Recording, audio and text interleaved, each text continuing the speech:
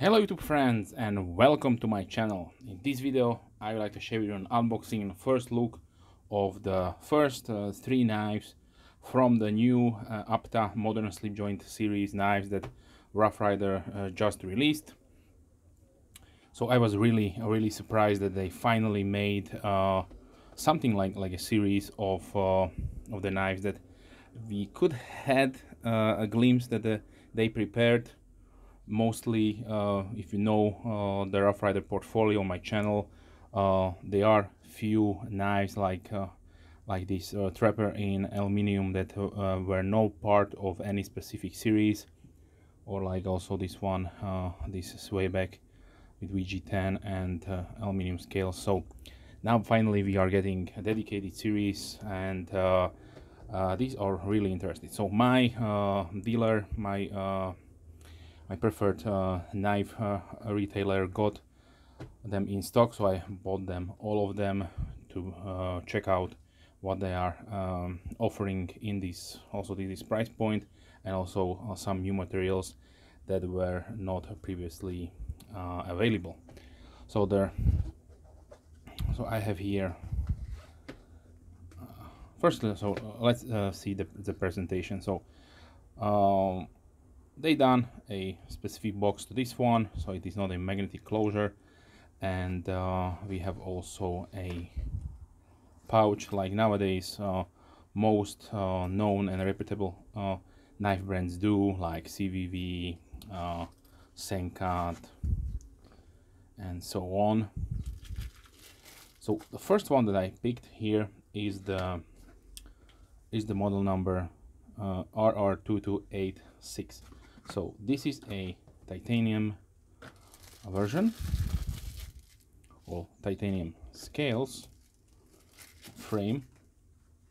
And I forgot to mention one small but important detail, that they went the route like Berker Plus does, and they give you a dedicated Torx bit with two additional screws, mostly because they know that if for some reason you strip one, then definitely it's good to have spare parts. So let's put these aside for a little bit. So now I will open this up, and it has a really great walk and talk. So now let me show you the whole range, just to introduce you into the Apta series. So first we have the most premium one, what I will call it, the titanium one. Then there is a micarta one with a nice Warncliffe blade, which sadly is not one of these two, but hopefully in the future I will have the opportunity to get one. Then we have two with copper, one with the same Spey blade and one with the razor blade. This one will be included. And there is also one razor blade with brass, and also we have aluminium with this two-tone black and red finish, plus we have a drop point blade. So in total 6 are introduced. Maybe there will be more in the future, who knows. I will certainly will be very lucky if I can get all of them in my collection, but who knows. So, but in this video I'll be showing you this will be the 2283, which should be the copper one with the razor blade. Yes, it is.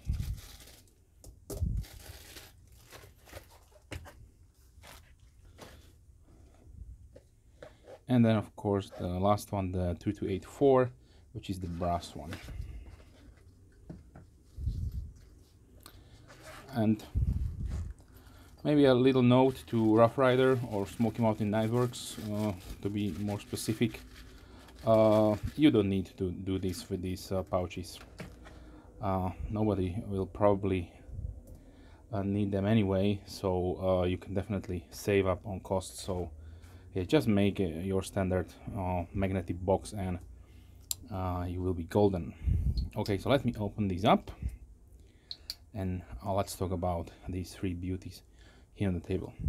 So Mostly when I'm talking about or showing new Rough Riders, we will have some kind of even micarta or or bone or so on. So with these three we have completely new materials introduced into the series. So like I mentioned, this one is in titanium, so it is significantly lighter than obviously copper and brass. And they will also feature really almost the same dimension. So I measured them and they maybe there is 1/10 of a millimeter difference. So let me give you the specifications right now. So we have a overall length of 16.7 centimeters, that is 6.6 inches. We have a blade length of 7 centimeters, that is 2.7 inches. The width of the blade is 1.9 centimeters with all of three of them, that is 0.7 inches. The thickness is 2.7 millimeters, that is 0.1 inch, and the handle is 9.6 centimeters or 3.8 inches, with a thickness of 1.1 centimeter, which is 0.4. The titanium version is completely smooth and has a really nice stone washed finish on it with this faux bolster look.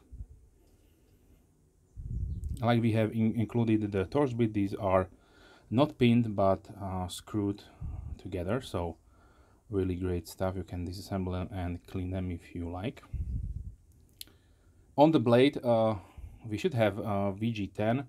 I had the information from my retailer at the time when I bought them. I could not find any information on the internet, so I went that to this point these are a VG10. And just to be sure, let me check also on the website if the website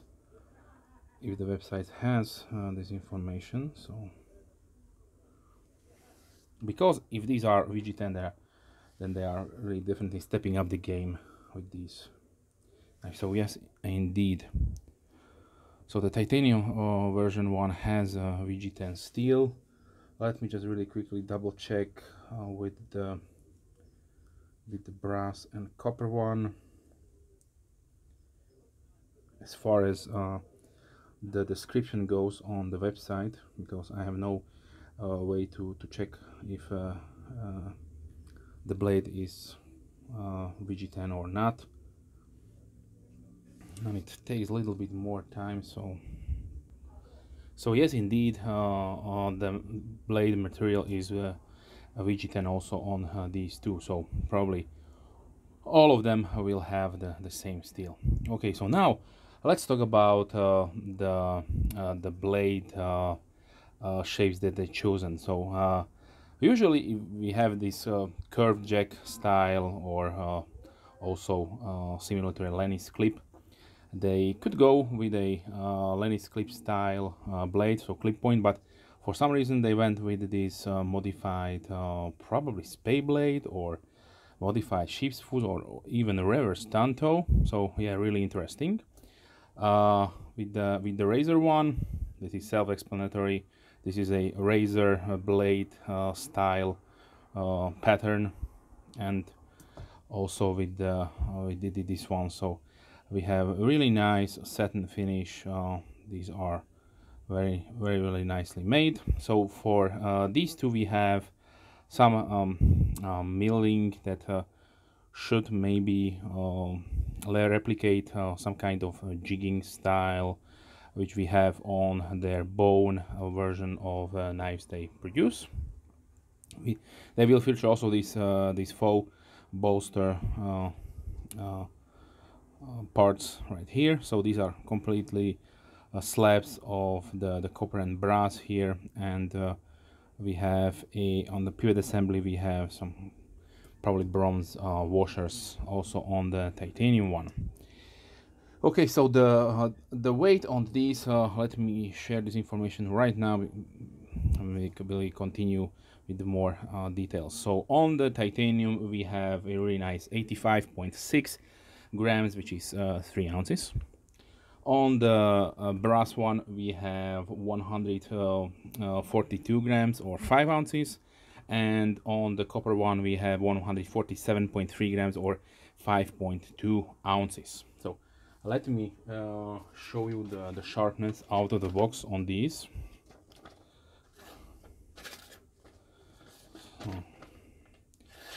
Okay, so yeah, I feel a little bit jaggedness to the edge, so definitely this could benefit from a strop, but you can see this is a really thin paper they're using, so the razor one is really nice and sharp, and also this one, yeah, scary sharp even. So VG10 will take a really nice nice edge, and also if you choose so, you can definitely polish these out to a mirror finish if you like, because VG10 can be polished out.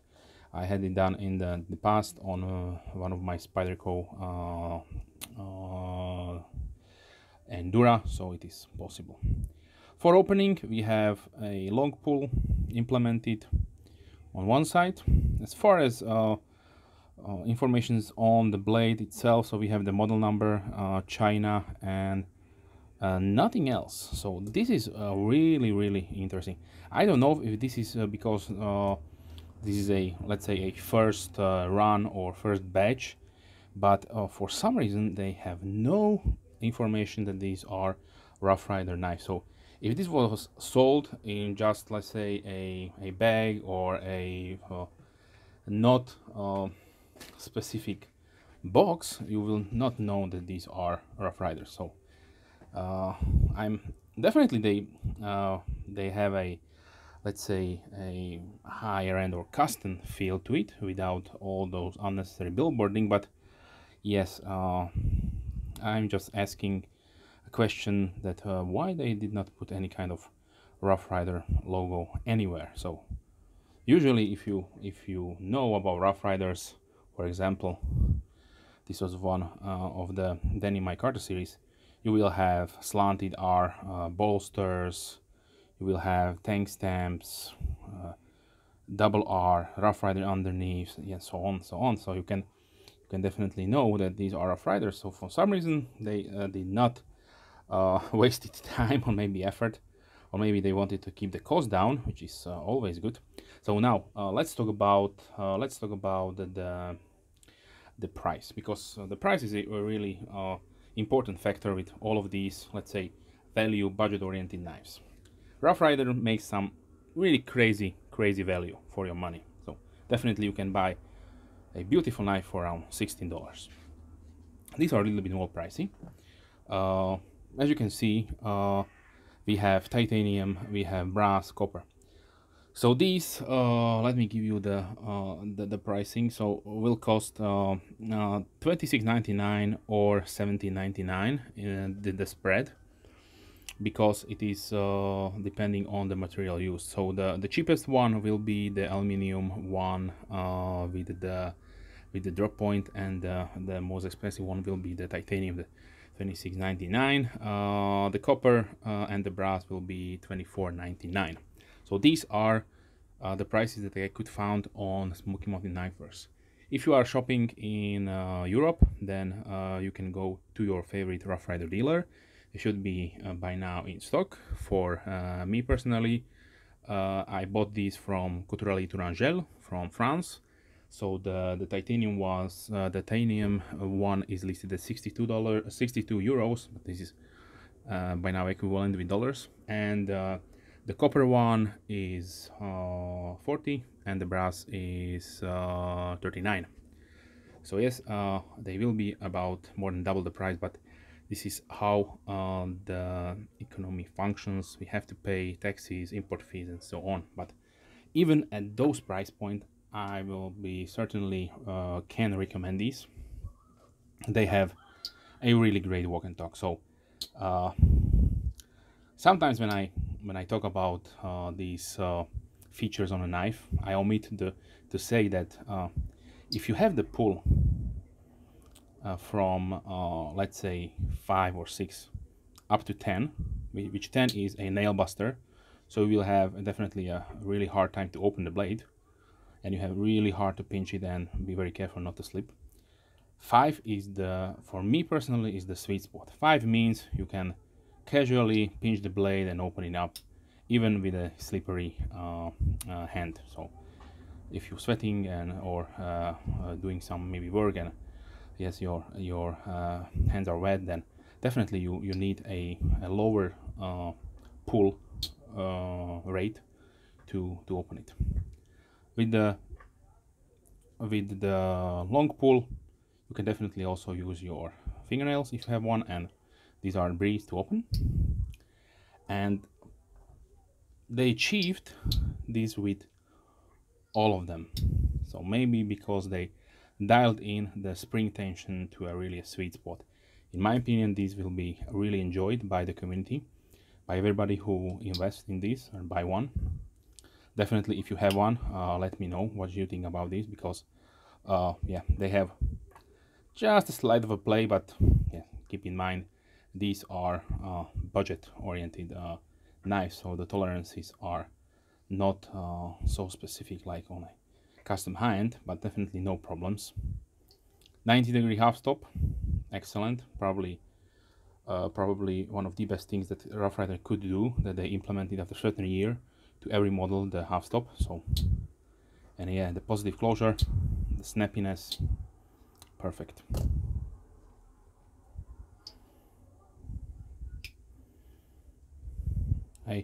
I try to I will try to also open this knife in front of a microphone. You can see the sound of it, so check it out.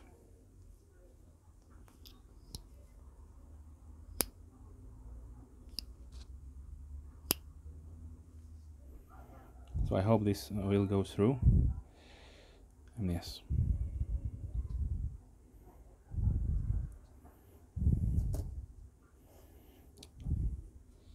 Okay, what to talk more about this? So let me give you a few size comparisons so that you can see the differences in size. So here is a half hawk, which is from one of the previous series with the black micarta. Here one is the previous two models with aluminium.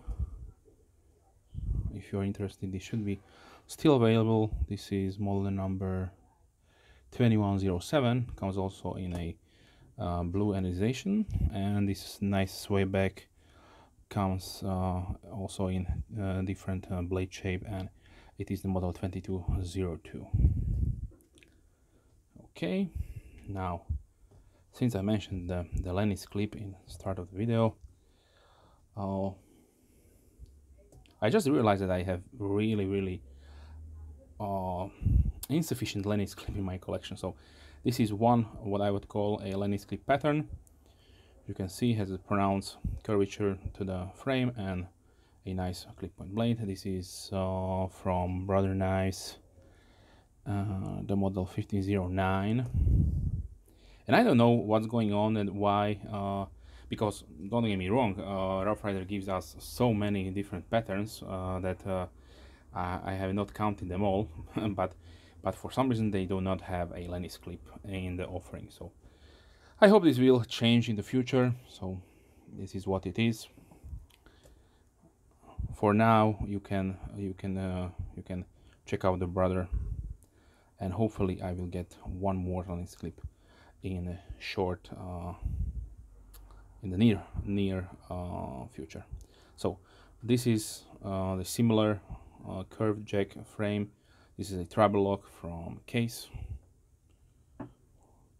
This is a triple R Barlow, so Rough Rider Reserve.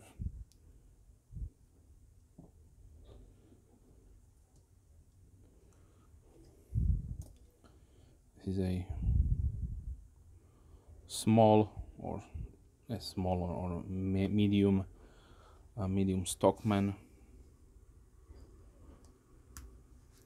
And here we have the nail busting classic green micarta series, full stainless steel, full size or normal Stockman is for comparison. There is also a jumbo version that Rough Rider produces. is one of my favorites, the Peanut from Rough Rider, and the Texas Toothpick. And not to keep this video too long, I will give you just a few modern knives. So this is the Cryptilian Mini Bug Vintage Select Small Red Model 2 Spyderco Delica, and let's close it down with the K-Bar Dozier Folding Hunter. So I hope you excuse this longer first look format.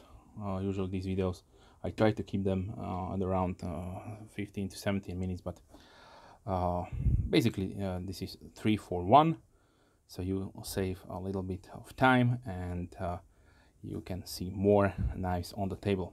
So hopefully in the future I can get also the rest of the series to complete the collection, because in my opinion these are really well worth the money.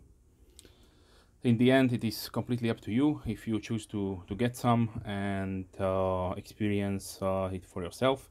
I strongly recommend, because yes, there is something new from Rough Rider, new materials. If you would like to deepen your collection, your traditional knives with some modern flares, modern materials, then definitely the 2286 titanium is the way to go. Probably if I should by now pick one winner, for me it will be probably this one or the Spear Point version with this red and black color scheme. Okay, so it will be set.